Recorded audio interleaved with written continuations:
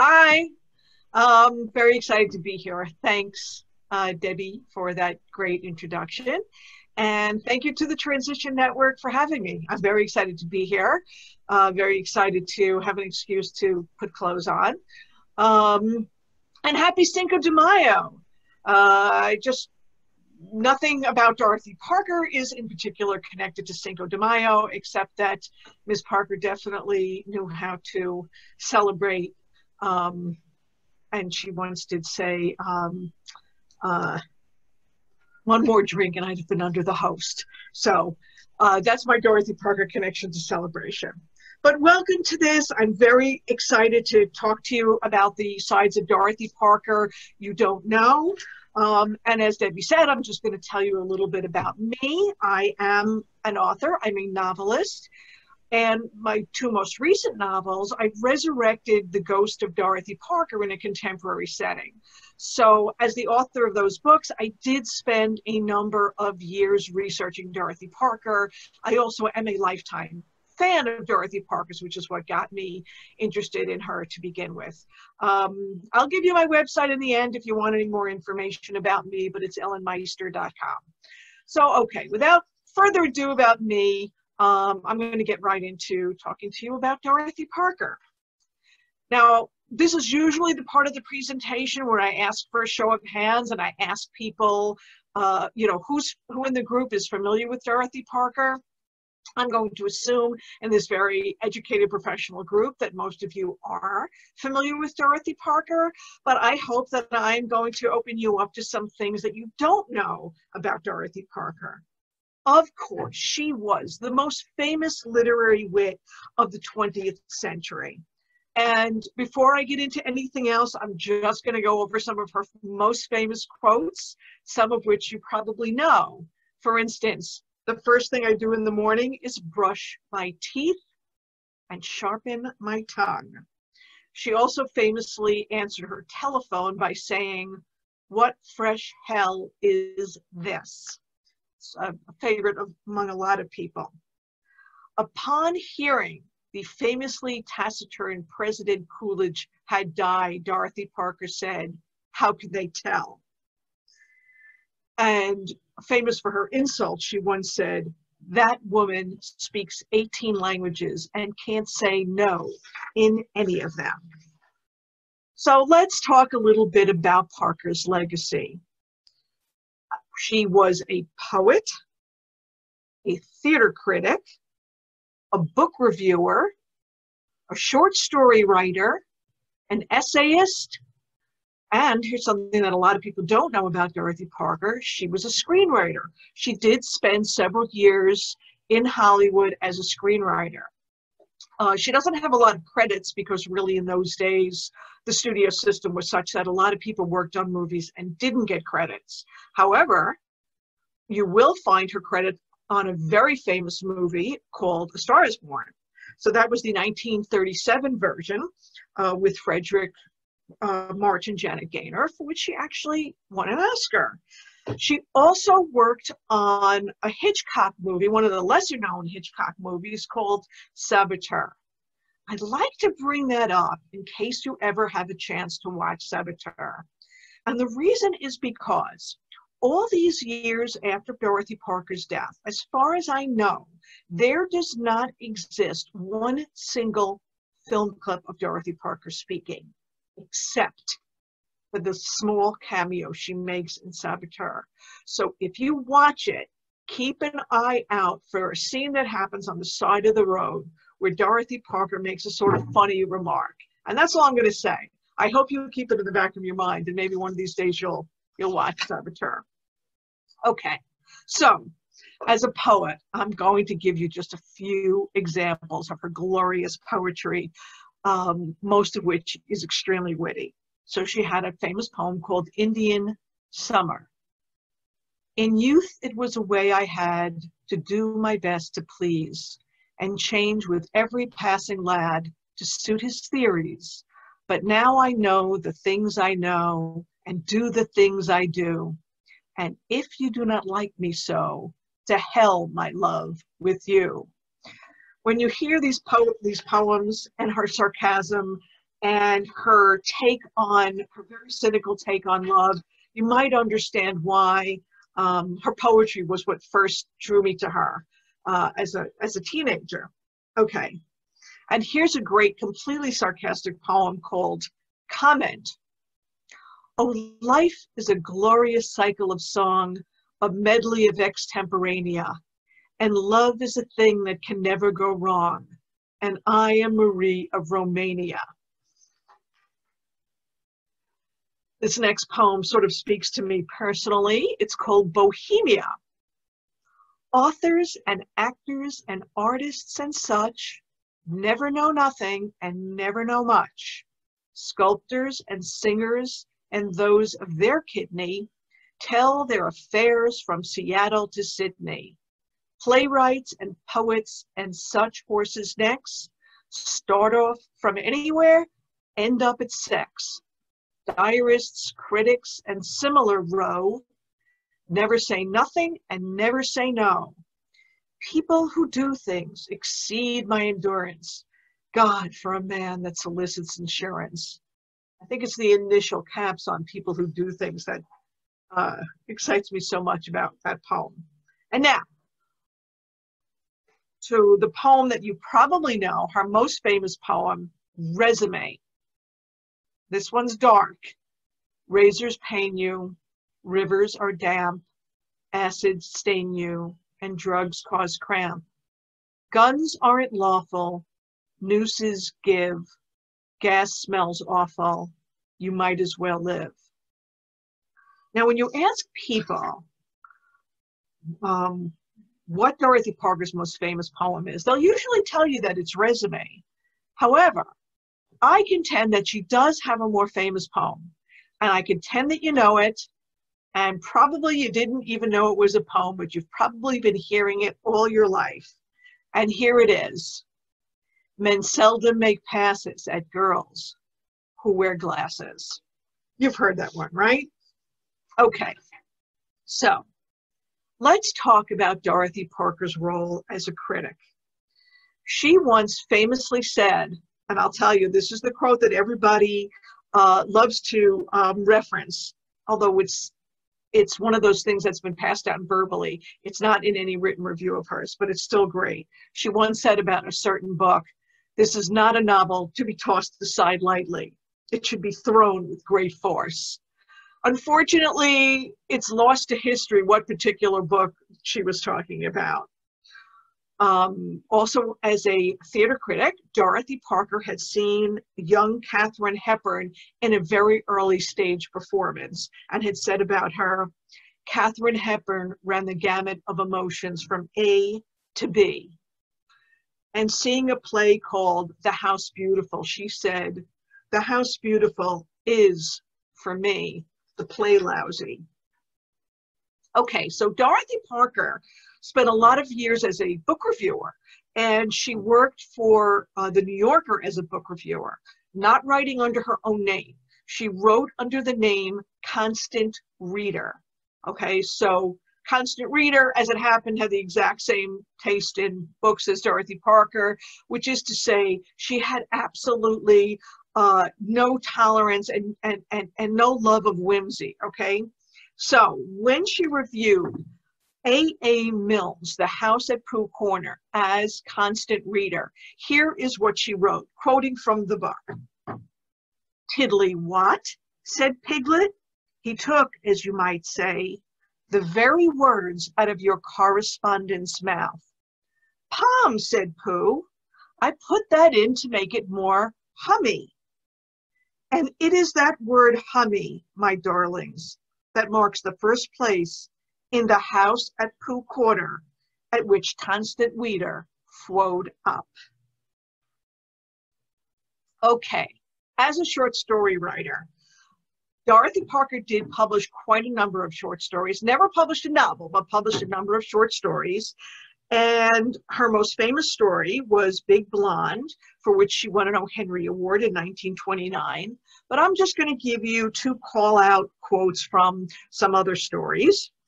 There was a story she wrote called A Telephone Call, and here's a quote from that. I was always sweet at first. Oh, it's so easy to be sweet to people before you love them. And this next quote, which I think is just lovely, is from a story called Dusk Before Fireworks. His voice was as intimate as the rustle of sheets. All right, so as an essayist, Dorothy Parker really excelled. And it's sort of unfortunate that a lot of people don't know about her essays because she did some of her most gorgeous writing. I am going to now read you an excerpt from an essay she wrote, which was published in 1928 in McCall's magazine. This essay is called My Hometown. It's a little bit longer. I'm going to give you more than I usually give in an excerpt, but the writing is so exquisite. I really wanted to showcase it here to show you the kind of depth that Dorothy Parker had in her writing. Also, I think right now at this particular moment in history, it seems kind of appropriate to offer up a love letter to New York. So here is the excerpt from this essay, My Hometown. It occurs to me that there are other towns. It occurs to me so violently that I say at intervals, very well, if New York is going to be like this, I'm going to live someplace else. And I do. That's the funny part of it. But then one day there comes to me the sharp picture of New York at its best on a shiny blue and white autumn day, with its buildings cut diagonally in halves of light and shadow, with its straight, neat avenues colored with quick throngs, like confetti in a breeze. Someone, and I wish it had been I, has said that autumn is the springtime of big cities. I see New York at holiday time, always in the late afternoon under a Maxfield Parish sky, with the crowds even more quick and nervous, but even more good-natured, the dark groups splashed with the white of Christmas packages, the lighted holly-strung shops urging them in to buy more and more. I see it on a spring morning with the clothes of the women as soft and as hopeful as the pretty new leaves on a few brave trees. I see it at night with the low skies red with the black flung lights of Broadway, those lights of which Chesterton, or they told me it was Chesterton, said, "What a marvelous sight for those who cannot read." I see it in the rain. I smell the enchanting odor of wet asphalt with the streets black and shining as ripe olives. I see it. By this time I become maudlin with nostalgia, even with its gray mounds of crusted snow, its little Appalachians of ice always along the pavements. So I go back, and it is always better than I thought it would be. I suppose that is the thing about New York. It is always a little more than you had hoped for. Each day there is so definitely a new day. Now we'll start over, it seems to say every morning, and come on, let's hurry like anything. London is satisfied. Paris is resigned. But New York is always hopeful. Always it believes that something good is about to come off, and it must hurry to meet it. There is excitement ever running in its streets. Each day as you go out, you feel the little nervous quiver that is yours when you sit in the theater just before the curtain rises. Other places may give you a sweet and soothing sense of level, but in New York, there is always the feeling of something's going to happen. It isn't peace, but you know, you do get used to peace, and so quickly, and you never get used to New York. I do hope that you love that little piece of writing as much as I did and are impressed with it. So now I'm going to move on to talking about Dorothy Parker's early life. She was born in 1893 in West End, New Jersey, the youngest of 4 children. She was born not as Dorothy Parker, but as Dorothy Rothschild, no relation to the famous wealthy Rothschilds. Her father was of German Jewish descent. Her mother was Protestant Scottish descent. Her mother died when she was 4 years old. Her father remarried a woman she wasn't fond of and always insisted on calling Mrs. Rothschild, nothing else. Then the stepmother died when she was 9. So Parker had a lot of death in her young life. She attended a Roman Catholic elementary school and dropped out of finishing school at age 14. Now, I just want to give you a little bit of an aside on the whole business about the finishing school. And later on, I'm going to get into why there's so little materials about Dorothy Parker. There's very little biographical information on her, though there is a wonderful biography written by Marion Mead about her. But her personal papers were all destroyed at some point. But that said, what little facts we know, we can take and extrapolate, and probably because I'm a novelist and I tend to, fill in fact with a little bit of fiction, I do connect the dots in certain ways that may or may not be factual. Here's what we know. We know that Dorothy Parker, Dorothy Rothschild at the time, was very excited as a young teenager to attend this finishing school. We know that she was the only Jewish child in this finishing school. We know that it was a time of virulent anti-Semitism in the United States. And we know that this girl who was very excited about going to this school never went back after her first year. And that was the end of her formal education. Can we assume that anti-Semitism played a part in her decision not to go back, that she wasn't treated well by the other children? It's hard to say. Like I said, as a novelist, I tend to make that leap. But what we do know is, as educated and as well-read and as literate as she was, that was the end of her formal education. So let's talk about her early career. She became a writer for Vogue magazine in 1914. And here's how that came about.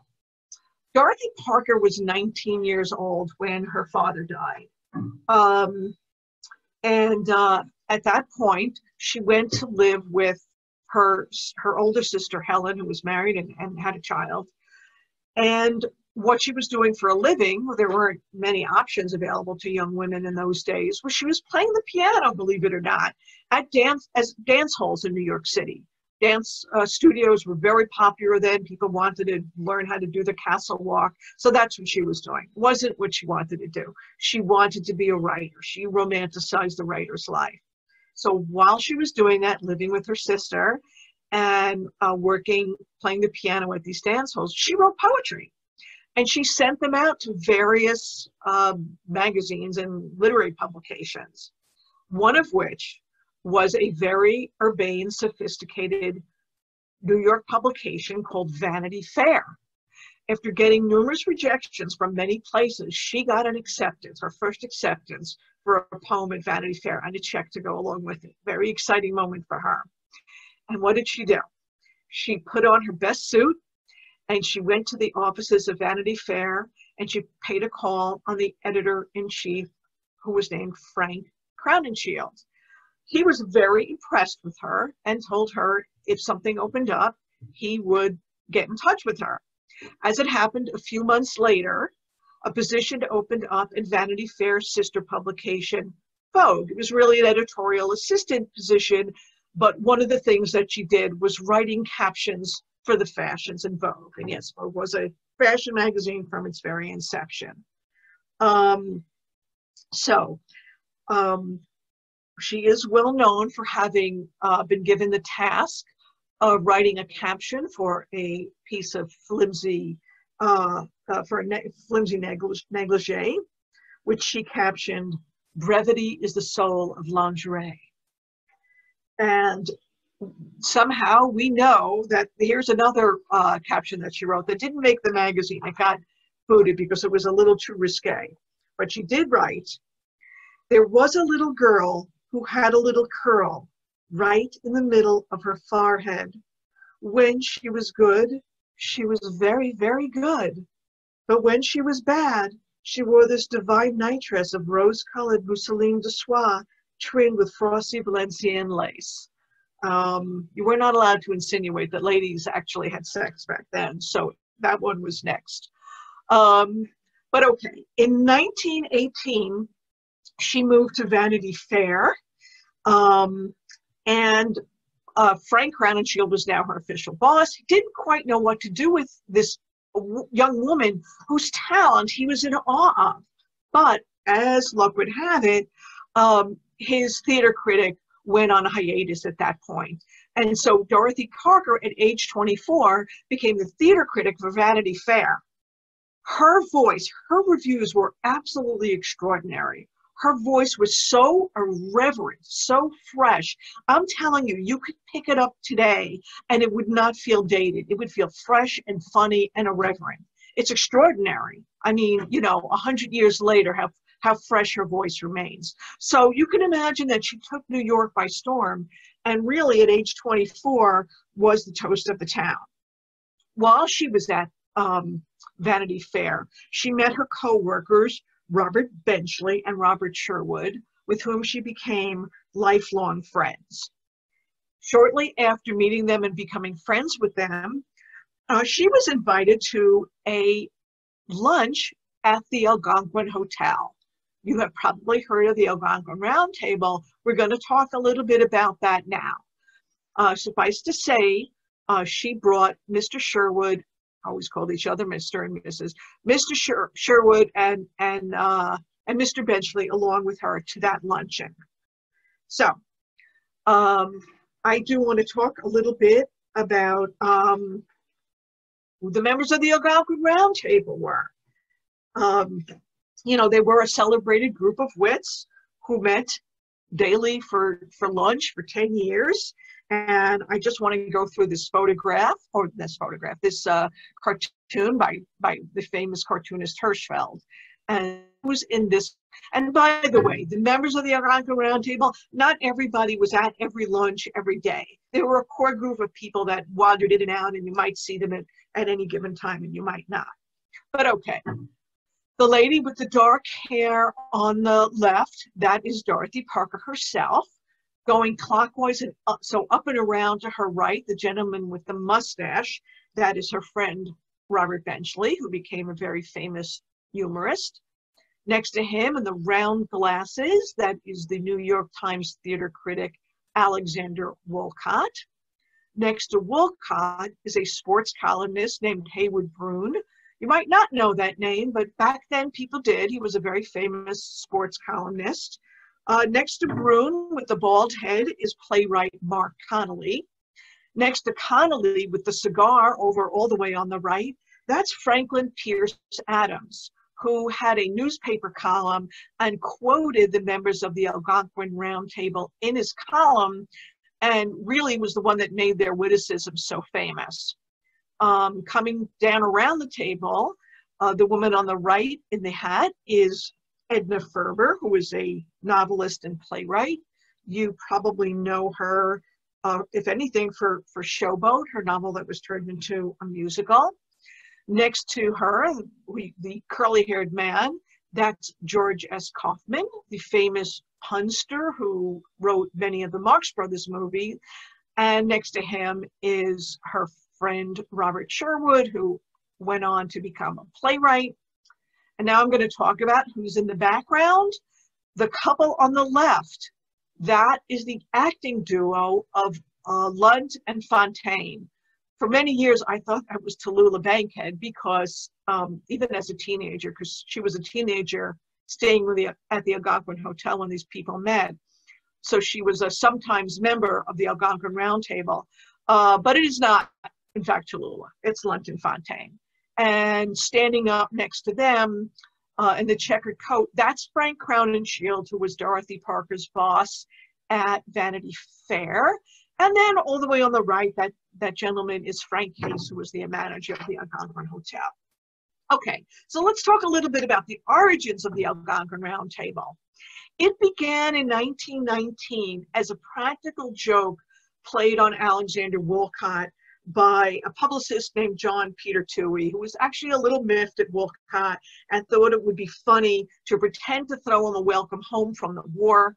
This was just after World War I party, when it was really kind of a roast. But Wolcott absolutely loved it, and it became a regular daily event for 10 years. Okay, it wasn't always at a round table. It started at just a regular rectangular table in what is now called the Oak Room. And it wasn't always called the Algonquin Round Table. They started out being called the Board. And then, and I'll explain why this was so clever, the Luigi Board. Now their waiter, their regular waiter was named Luigi. And it just so happened that at that period in time, Ouija boards were a tremendous craze. So calling it the Luigi board was a great pun. Dorothy Parker, because everybody there had such a sharp tongue, liked to call it the vicious circle. At any rate, the luncheons continued until 1929. Now I'm going to give you just some quotes from some of the famous members of the Algonquin Round Table. Alexander Wolcott said famously, "All the things I like to do are either immoral, illegal, or fattening." He also said about actors and prostitutes, "The two oldest professions in the world, ruined by amateurs." Mark Connolly. So one time, somebody wanted to insult Connolly and walked into the Algonquin and rubbed his hand over Connolly's bald pate and said, "You know, Mark, your head feels as smooth as my wife's behind." Without missing a beat, Connolly felt his own scalp and replied, "So it does."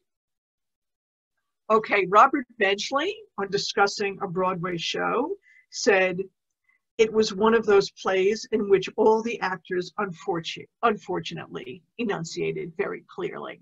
I do want to add an aside here that he was probably Dorothy Parker's dearest friend. Benchley also said, "There may be said to be two kinds of people in the world, those who constantly divide the people of the world into two classes and those who do not." Now, Tallulah Bankhead. It's a little bit, she was so risque, so bawdy. It's a little bit hard to find quotes that are suitable for sharing. So I'll just give you this one. She said, "I'm as pure as the driven slush." And indeed, she was. And just one more, pushing the envelope just a little bit here.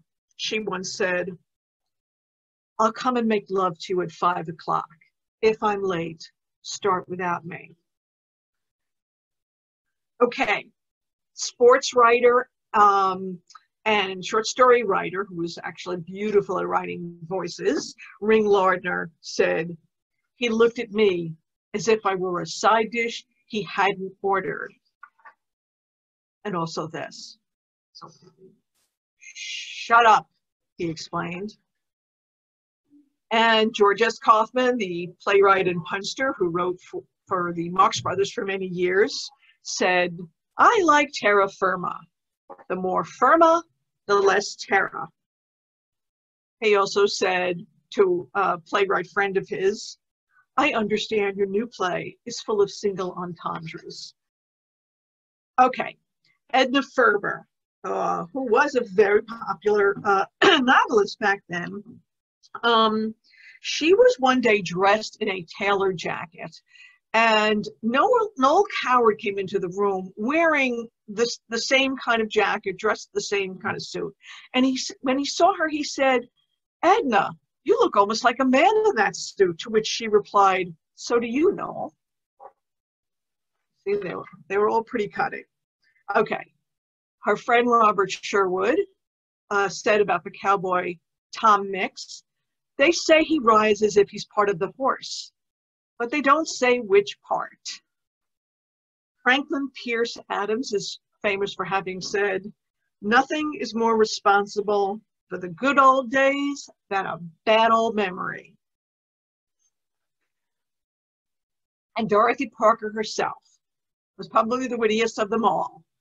On being asked to use the word horticulture in a sentence, said, "You can lead a horticulture, but you can't make her think." She also said, "You can't teach an old dogma new tricks." And as I said at the beginning, one more drink and I'd have been under the host. Now, I'm going to talk a little bit about Dorothy Parker's marriages. As I said, she started out life as Dorothy Rothschild, and then she met a stockbroker named Edwin Pond Parker III. So he went off to war shortly after they were married. But what she said about their marrying him was that Parker was a good, clean name. Of course, what she meant was that it was not a Jewish name. It was a very tumultuous, troubled relationship. Dorothy Parker was the kind of person who was pretty needy in love. Eddie Parker was the type that really couldn't give very much. Also, he was an alcoholic, and he left for the war an alcoholic and returned a morphine addict. Not uncommon in World War I, where morphine was more accessible on the front than alcohol was. And he was in and out of sanatoriums trying to kick his morphine habit after he returned home from the war. And their troubled marriage ended in 1928. In 1934, at the age of 40, she married a younger man, a writer, actor named Alan Campbell. It was a complicated relationship. And this is also one of those things that's kind of lost to history. It's rumored that Alan may have been a homosexual or a bisexual. Of course, in those days, it was not just career-ending, but illegal. So if it were true, it wasn't written, not in a letter, not in anything. It wasn't insinuated. So we don't know. We don't know for a fact whether any of that is true. But it was what people in Hollywood and in the New York circle said about Alan Campbell. We do know that he loved Dorothy Parker and he doted on Dorothy Parker. And they were screenwriting partners in Hollywood.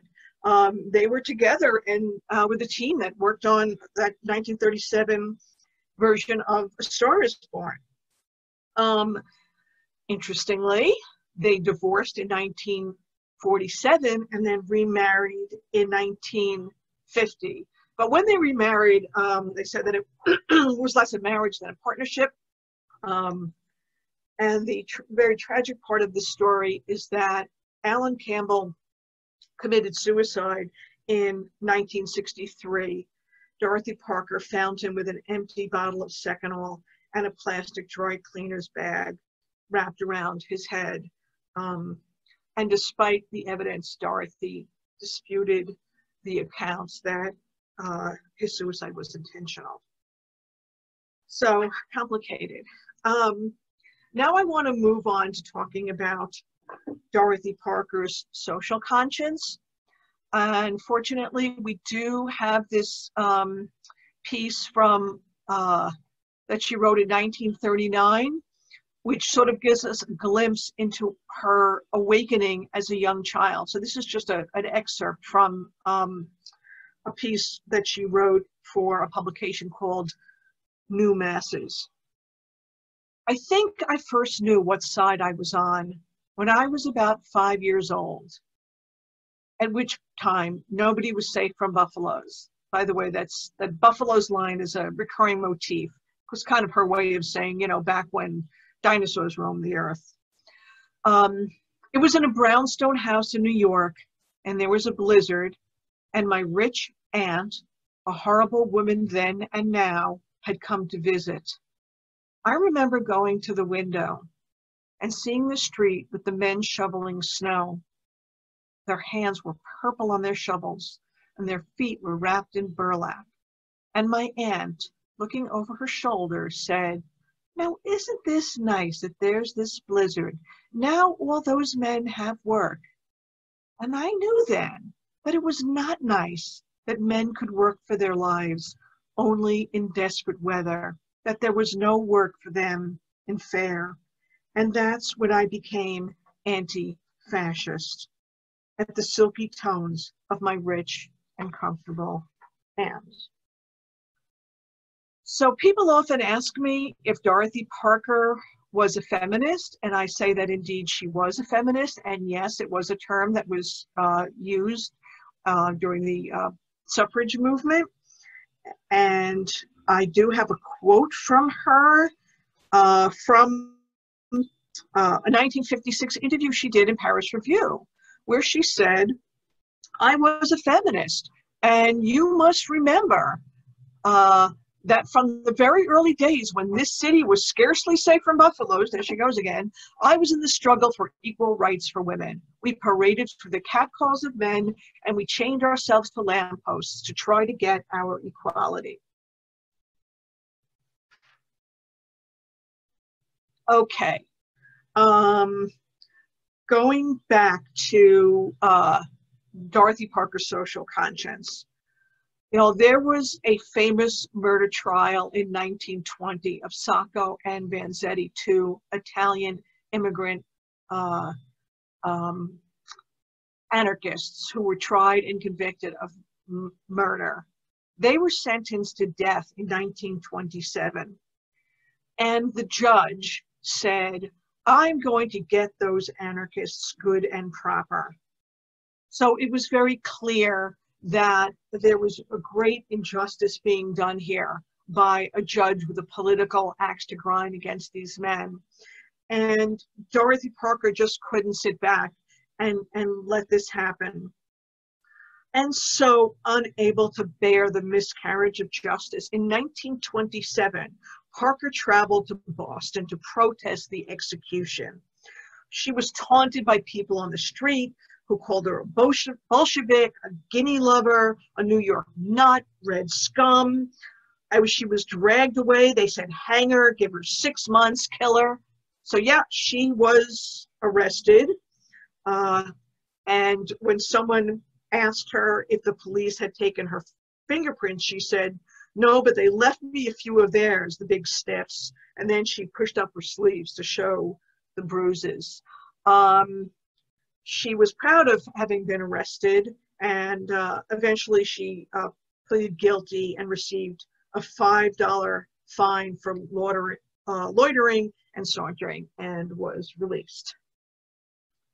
A decade later, she was in Hollywood and finally earning enough money to afford a luxurious lifestyle. She fought for the fledgling Screenwriters Guild to help writers who didn't have her clout with the notorious studio executives. This was violently opposed by the studios, who tried to convince writers to join a rival studio-created union. About that, Parker said, expecting studios to represent the rights of writers was like trying to get laid in your mother's house. Somebody was always in the parlor watching. The scope of her awareness reached beyond Hollywood, and she was also involved in raising defense funds for the Scottsboro Boys, 9 African-American teenagers who were accused of raping 2 women in Alabama. I'm just going to read you one little excerpt from Wikipedia about that case, because a lot of people don't know about it. The Scottsboro Boys were 9 black teenagers falsely accused in Alabama of raping 2 white American women on a train in 1931. The landmark set of legal cases from this incident dealt with racism and right to a fair trial. The cases included a lynch mob before the subjects had been indicted, a frame-up, all-white juries, rushed trials, and disruptive mobs. It is frequently cited as an example of an overall miscarriage of justice in the United States legal system. Soon, Parker's attention was drawn to what was happening in Europe as Nazism swept through, and she was instrumental in founding the Hollywood Anti-Nazi League. As you can imagine, Dorothy Parker caught the attention of the House Un-American Activities Committee. Hang on one second. My phone decided to unsilence itself. Okay. So, yeah, her friends began falling victim to McCarthyism, some of them serving prison sentences. And Parker couldn't hold back. In 1947, she delivered provocative remarks at a rally to raise defense funds for her fellow writers. She informed the audience she had come to damn the souls of the committee and its chairman. The next day, she read in the New York Daily News that the House Un-American Activities Committee planned to subpoena her. She was undeterred and went to Washington to attend several hearings and wasn't shy about voicing her disgust. Later, at a fundraising reception in New York, she said, "For heaven's sake, children, fascism isn't coming. It's here. It's dreadful. Stop it." As it happened, the agents from the House Un-American Activities Committee didn't visit her home until 1951. When they did, they peppered her with questions about her friends, asked if she ever attended a Communist Party meeting. They pulled out press clippings with quotes and innuendos about her involvement. Throughout this whole interrogation, her little dog, Misty, kept jumping and barking and jumping and barking on the agents. And when they asked her if she ever conspired to overthrow the US government, she replied, "Listen, I can't get my dog to stay down. Do I look to you like someone who could overthrow the government?" She was called to the witness stand in 1955 and invoked the Fifth Amendment. The committee eventually decided that there wasn't enough evidence. She wasn't dangerous enough to arrest. But, you know, like most people who were called before the committee, her career was derailed for an entire decade. And now I'm going to move on to Dorothy Parker's final chapter, and I call this The Last Stand. So the final years of her life, she was not a healthy woman and was definitely not well enough to march on Selma or anywhere else. However, from the hotel room where she lived, she was able to watch Martin Luther King Jr. and the Civil Rights Movement with great interest. It moved her so much that in 1965, she met with her lawyer to draw up her will.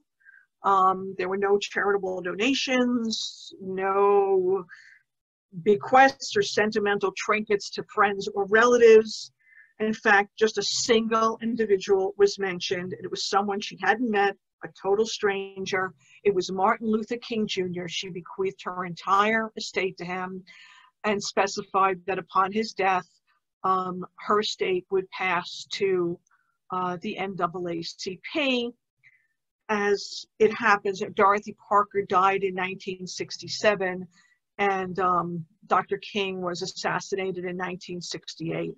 And so that is what happened to her estate. Then a really interesting chapter. See, Dorothy Parker's story is just as interesting in death as it was in life. The writer Lillian Hellman was Dorothy Parker's executor. And I just want to give you a little bit of background on their relationship. Hellman was younger than Dorothy Parker. The two met at a Greenwich Village cocktail party in 1931. Lillian Hellman, very famous playwright, her significant other was the writer Dashiell Hammett. So it just so happened that Dorothy Parker was an enormous fan of Dashiell Hammett. And just a few months before this meeting, she'd written a review of one of his books and had called him, quote, "as American as a sawed-off shotgun," and said there was entirely too little screaming about his work. At this party, she was just tipsy enough to fall on her knees in front of Dashiell Hammett and make a big fuss. This did not endear her to Lillian Hellman, who actually got into a fight with Dashiell Hammett after the party, saying she couldn't live with a man who just stood and simpered when the famous woman kissed his hand in public. Apparently they got over the fight, and also things improved between Dorothy Parker and Lillian Hellman. You know, they really had so much in common. They were both provocateurs. They both understood the importance of organizing a screen union. They were obsessed with the larger issues of capitalism and communism and the specter of fascism in Europe. And they were the two most famous women writers of their day. So when they met again in 1934, they did become very dear friends. They enjoyed each other's company. They did have one sore point in their relationship, which was Dorothy's husband, Alan Campbell, whom Lillian was not at all fond of and wasn't, quiet about it. Dot forgave Lillian for her dislike of Alan. Once, after Lillian apologized for snapping at him by saying he made her nervous, Dorothy replied, "Dear Lily, you'd be psychotic if you didn't." So just to show how the high regard Dorothy had for Lillian Hellman, she inscribed her book, The Portable Dorothy Parker, for Lillian Hellman by saying, "For Miss Hellman, the most beautiful, the most rich, the most chic, the most dashing, the most fragrant, the most nobly born, the most elegant, the most cryptic, the most startling, the most glorious, the most lovely, in short, for Miss Hellman, from Miss Parker." So now, Dorothy Parker died in June 1967. Hellman was the executor of the estate and was quite surprised by the contents of Dorothy Parker's will, because she thought that she was going to inherit Dorothy Parker's estate. There wasn't, like I said, there wasn't really much in Parker's will, but one of the things she said was that she didn't want any kind of a funeral, formal or casual. And the first thing Hellman did was throw her a massive, star-studded funeral with herself as the star, performer. She also tried to block the writing of a biography on Parker, telling everyone who was approached by the author not to speak with him. Also, it's been noted that everything, and I said this at the beginning, I'm circling back to it now, pretty much every piece of paper connected to Dorothy Parker has been destroyed. Nothing remains. Lillian was the one who had cleaned out Parker's apartment and had absolutely everything destroyed. However, Hellman was less thorough regarding Parker's final remains. Parker did provide for the expenses of her cremation, but had not specified anything about an urn. And so her ashes wound up in a coffee can-like container. Parker also had neglected to make arrangements for a final resting place for her ashes, even though her family owned a cemetery plot. So after the funeral, Lillian never claimed Dorothy's ashes and ignored questions from the funeral home about what to do with them.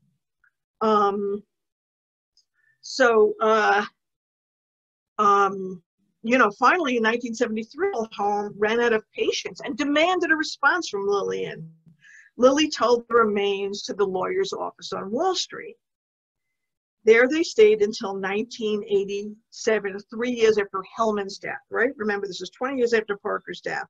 So Marion Mead, who wrote a wonderful biography on Parker, had wanted to, visit Dorothy Parker's final resting place. And she was on the phone with the lawyer, Paul O'Dwyer, and she told him that she was preparing to visit Parker's grave in her family's burial plot in Ferncliff. And the lawyer said, "Oh, she's not there." And, Mead, who knew that her family owned a plot, said, "Of course she is. Where else would she be?" And he said, "Well, I'm looking right at her." He had her in his office, he said, and then proceeded to explain how the unclaimed ashes ended up in his care. The ashes were finally interred at the headquarters of the NAACP in Baltimore. So Dorothy Parker, who was born in New Jersey only as an accident of timing because her New York City family happened to be on vacation when her mother gave birth to her. Was born in New Jersey, this lifelong New Yorker, and is buried in Baltimore, but with an absolutely wonderful plaque from the NAACP, which says, "Here lie the ashes of Dorothy Parker, humorist, writer, critic, defender of human rights, of human and civil rights. For her epitaph, she suggested, 'Excuse my dust.' This memorial garden is dedicated to her noble spirit, which celebrated the oneness of humankind and to the bonds of everlasting friendship between Black and Jewish people, dedicated by the National Association for the Advancement of Colored People, October 20th, 1988. I hope you enjoyed this. That brings us to the end of my presentation. Just a final little word about me. I do have these two Dorothy Parker books. If you're looking for something to read, I know right now during this quarantine, this lockdown, a lot of people are looking for something to read, and I do like to think that they're sort of fun, escapist entertainment and available in all formats and for order wherever you order books. That's my little personal commercial. Also, my publisher would kill me if I didn't mention that I have a new book coming out in August. It's called Love Sold Separately. It's my first murder mystery, so that's pretty exciting for me. As you can probably glean from the cover, it's not one of those dark noir thrillers. It's actually a fun, light murder mystery. I have it taking place at a fictional shopping channel. I'm really proud of the book. I hope you'll be interested in it. Comes out August 25th.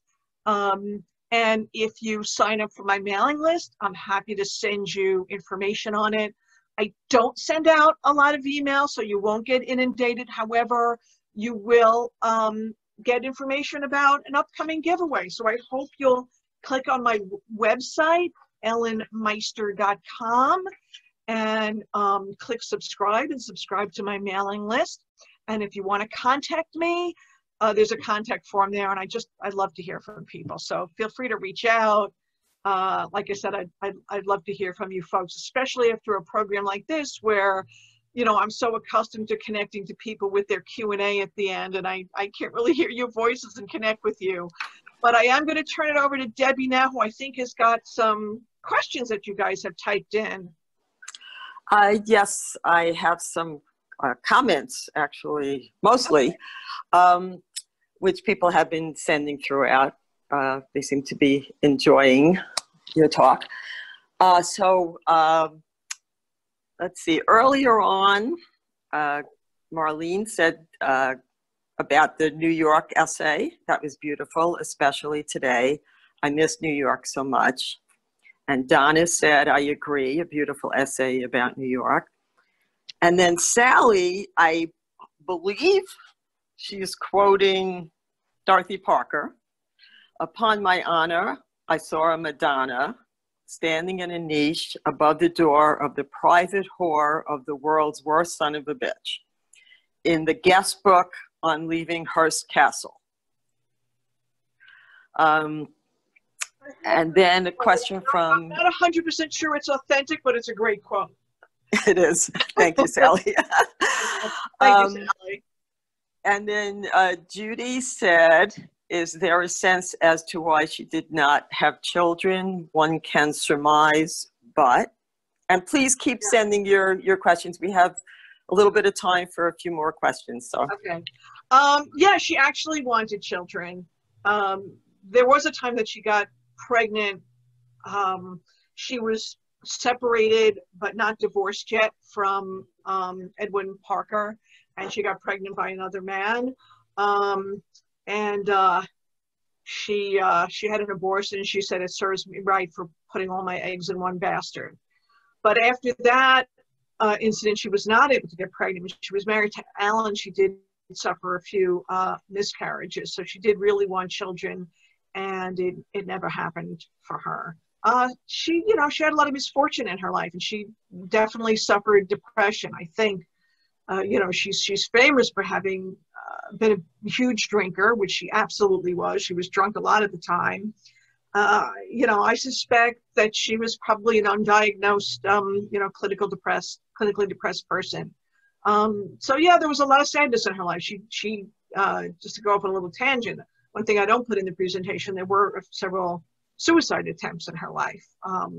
You know, not pretty, slitting her wrists, drinking boot polish, which was a common, which was, you know, poisonous and a common way to attempt suicide in those days, and it got her very sick. So yeah, she was very funny and had a lot of depth and also a lot of sadness. Donna asks, was Dorothy Parker an influence on Edna St. Vincent Millay? The other way around. Edna St. Vincent Millay was an influence on Dorothy Parker, who, when she wrote her poem, said, "I was following in the exquisite footsteps of Edna St. Vincent Millay, unhappily in my own horrible sneakers." So, yeah, she was a great one. All right, so I'm just gonna ask you the last question. What inspired you the most about writing the two novels about Dorothy Parker? Oh, yeah, so, you know, like I said, I was a lifelong fan of Dorothy Parker. Starting when I was a teenager, I never stopped reading her poems or stories or essays, everything. And, you know, there was a time in my life, I was actually working on another novel, when I was just thinking about the fact that there was a whole slew of wonderful books that paid homage to Jane Austen. I'm also a big fan of Jane Austen. I think it's great, but you all know what I'm talking about. There were ones that were almost like fan fiction that sort of took off on novels that she wrote, and there were things where Jane Austen was a character. And I was just sort of pondering that, and I thought, gee, well, I mean, it's great because I love Jane Austen, and I still read Jane Austen, but I was thinking, why only Jane Austen? Why aren't there any books that pay homage to other great women authors like Dorothy Parker? And then I said, oh, well, maybe I should do it. And the minute I said it, I had an image of the ghost of Dorothy Parker sitting in the chair of a suburban woman's living room and offering her counsel and advice. And that was the beginning of Farewell, Dorothy Parker, which was going to be a standalone book. I didn't have any intention of writing a series, but my publisher, after that came out, asked me, would I consider writing a sequel? I did. I felt like I wasn't finished with Dorothy Parker. She was still sort of on my shoulder talking to me. But Farewell, Dorothy Parker ended so definitively, it didn't lend itself to a sequel. What I did was I wrote a quick prequel. So Dorothy Parker Drank Here was written second, but it actually happens before the other novels. So if you're interested, toss a coin. You could read them in any order. It's fine. But thank you for that question. It was a great honor to resurrect Dorothy Parker as a character, and I really felt a great sense of wanting to pay responsible tribute to her, not just showing her as the sort of one-dimensional, scathing wit. I wanted to show all the depth and all the layers there were to her, which is one of the reasons I wanted to come up with this presentation that showed how wonderful her writing was, how deep her writing was, but also the kind of heart she had and the kind of social conscience that she had. All right, well, thank you, Ellen, for a really wonderful presentation. And thank you, everyone, for attending today's webinar. Let's all raise a glass for a Cinco de Mayo toast to Dorothy Parker. Please stay safe and well. Thank you, everybody. Bye. Thank you.